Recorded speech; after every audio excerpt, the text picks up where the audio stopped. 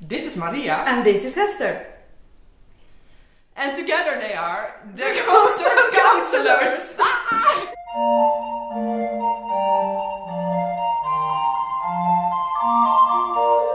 Over the past 3 months we have brought you tips on various aspects of ensemble playing, hoping that it will get better and better each day. However, we are also aware that in ensemble playing, like in life, sometimes things really go wrong. We can tell you after many years of consort playing that no matter how experienced you are, no matter what the circumstances are, there is always that little bit of risk inherent to human life and things may go wrong.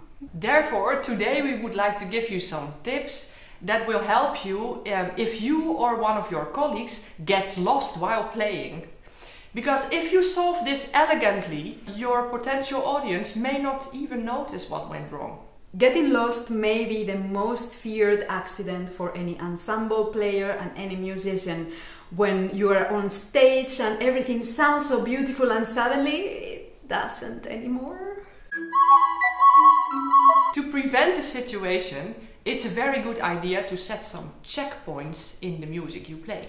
Checkpoints are places in which you can easily hear if everything is still okay and adjust if it's necessary. So for example, the endings of phrases and the endings of sections and pieces are very good checkpoints. Here is the first half of a Minuet by Telemann, and Maria and me have decided upon the following 3 checkpoints. The most obvious one is the last bar of the section. If we don't end together, we will automatically wait for each other, since this is our resting point in the music. Right on the downbeat of bar 5, the top line will give a little cue up and down. And right on bar 9, the bottom line will give a little cue up and down as well. And in this way, if anything goes wrong, you can find your way back easily.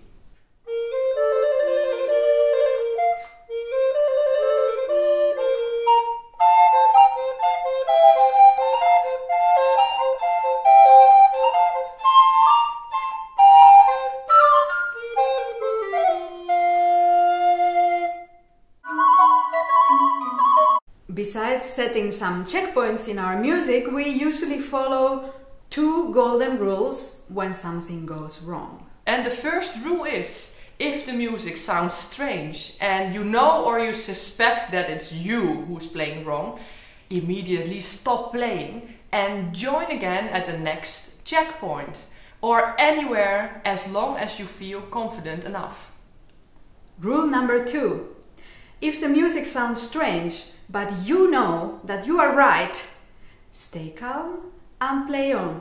Do not adjust, do not let the others confuse you, especially when you are playing with 3, 4 or 5 other parts. The ones who are right need to stick together.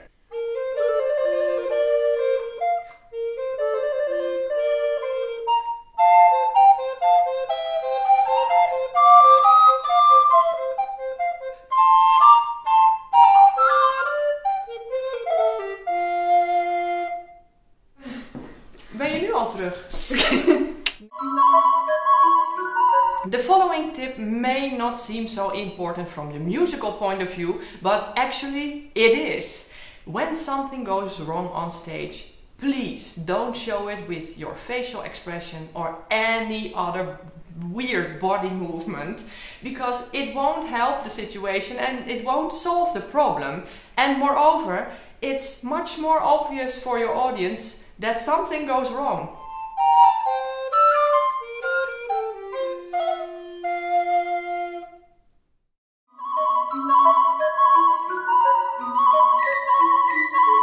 Depending on your own degree of confidence, the difficulty of the piece, and the time you have to prepare it, you have to make a very important decision, which is, are you going to play the piece from a score, which has the advantage that you can see what the other parts are doing, so you can sometimes check, or are you going to play from a part, to which you can add all kinds of notes, checkpoints and cues to make sure that it doesn't go wrong. Or you decide to play the piece from memory, which requires that you know your part excellently, but also what the others are doing.